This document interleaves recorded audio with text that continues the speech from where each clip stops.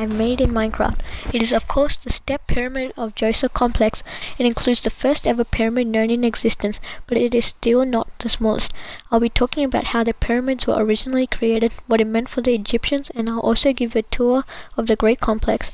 Overall, the complex I've made might look small, but it isn't. My scale is 1 block equals 4 meters, and overall, the whole complex is a whopping 277 by 544 meters. The complex was made between 2649 BC to 2575 BC, and then the 10-meter high wall enclosed 15 hectares of land. Note, this whole complex took me 19 hours, and it is not surprising that it took 30 to 50 years to make in ancient Egyptian times. Now for a brief history on Djoser. Djoser was a pharaoh who ruled the 3rd dynasty. His mother Nemetha and his father Kasekamui, they weren't as famous as Djoser, but they still did achieve quite a bit. Djoser wasn't his only name. His Hellenized name was Tasotros and Sesostos in many inscriptions. In many inscriptions, he is named Net-Jerikat, which means the divine body, and his name can also be pronounced as Djoser and Djoser. He was one of Egypt's first pharaohs and is renowned for his architectural achievements using stone. Djoser is still considered great because he is in charge of making the pyramids, which today are one of the most important World Heritage Sites. He had one sibling named Senakht, a wife named Hetebnebdi, and together they had a child named Inetkes, who later became the Princess of Egypt.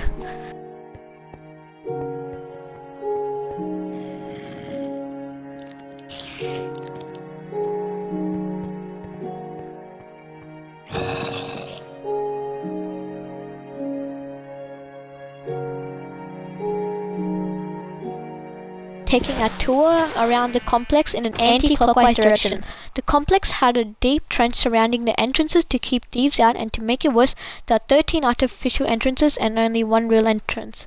As we enter through the southeast gate, there is an entrance colonnade trailing west, but we are turning right to reach part of the Hebsed court.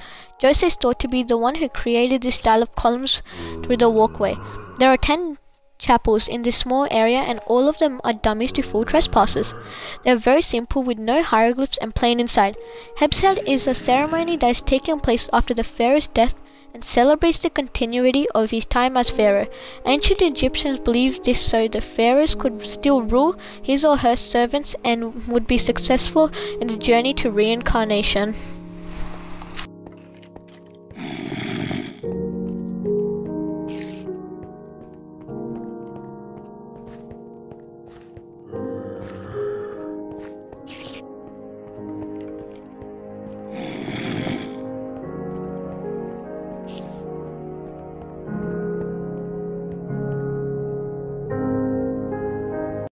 Next, we will enter the South House. The South House and North House are both mysterious areas of the complex.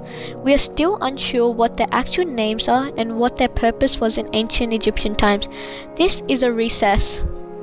It is a cavity made in the wall for design, and unusually, Egyptologists found something very interesting in these areas. The South House has one recess with a lotus-shaped picture carved in it, which is believed to represent Upper Egypt, and the South House is also designed like the earlier shrines of Nekhbet, the vulture goddess. Next to this is the North House, and this is in fact with 3 recesses right there. But this one has carved papyrus symbols which do indeed represent Lower Egypt, so it is opposite. The North represents Lower, and the South represents Upper. The North House is believed to be made as the national shrine of Uto, the snake god.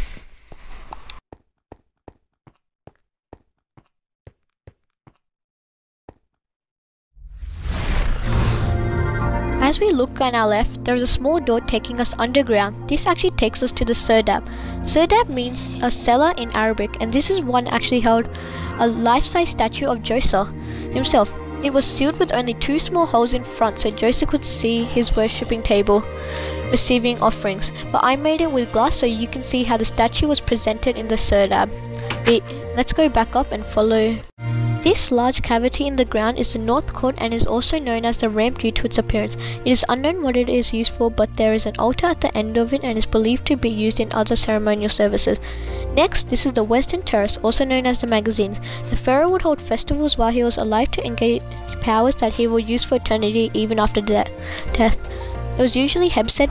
And finally, we have reached the South Tomb, which is placed in the Great Court. The chapel of the South Tomb was in fact where the religious practices commenced. There are the books of the beliefs, and you can also enter the South Tomb from this area. The South Tomb has a mastaba on top, which is practically empty. In case you didn't know what a mastaba is a step, and the word is still used in many countries today. The mastaba is most likely the design, since it is surrounded by cobra statues known as ure, but we cannot rule out any possibilities, and it still remains a mystery. In the South Tomb, there is a corridor that slopes down to a beautiful pink granite vault, which is covered with blue tiles representing the palace of Djoser, and there are 3 panels showing Djoser performing Hebsed rituals. The South Tomb was originally thought to be a burial site, but it is much too small to put a body into. There is also evidence that the South Tomb was finished before the pyramid itself, because the tile representations are more complete than the pyramid ones. Out we go onto the Great Court. From here you can enter the pyramid, and there is an altar to put cursors over the pyramid for it and Djoser's protection.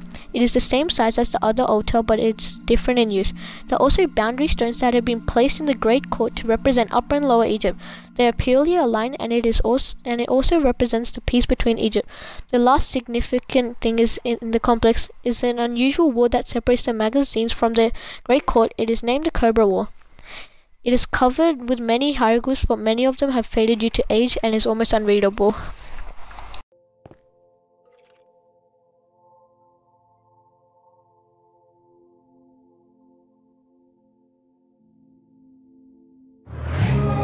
And the moment you have been waiting for, the Step Pyramid of Djoser. I have made the Step Pyramid in its original state, and it stands at 125.27 by 109.12 by 63 meters.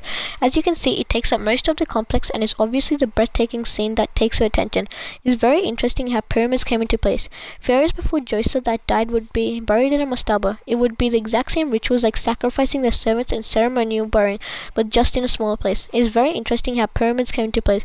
This very complex was in fact a grain field that Djoser had created to feed his villagers. All the tombs and traps were all grain transportation fields and altered after Djoser's death to bury him.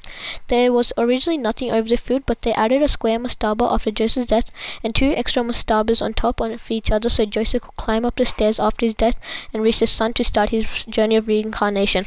After some of Djoser's family members died, more mastabas were added to the pyramid, and this created a pyramid. And the creator of the pyramid was not Djoser, but architect Imhotep, who was the chancellor of Djoser and the high priest of Ra. He is given credit to start the making of pyramids, and pharaohs loved these ideas so much they continued the trend of pyramid making for many dynasties.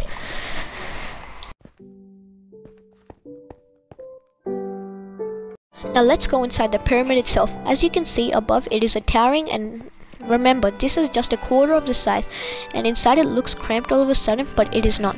It seems this way because the traps and maze-like tomb has started, and this is just the start of a torturous journey to find Djoser and his gold.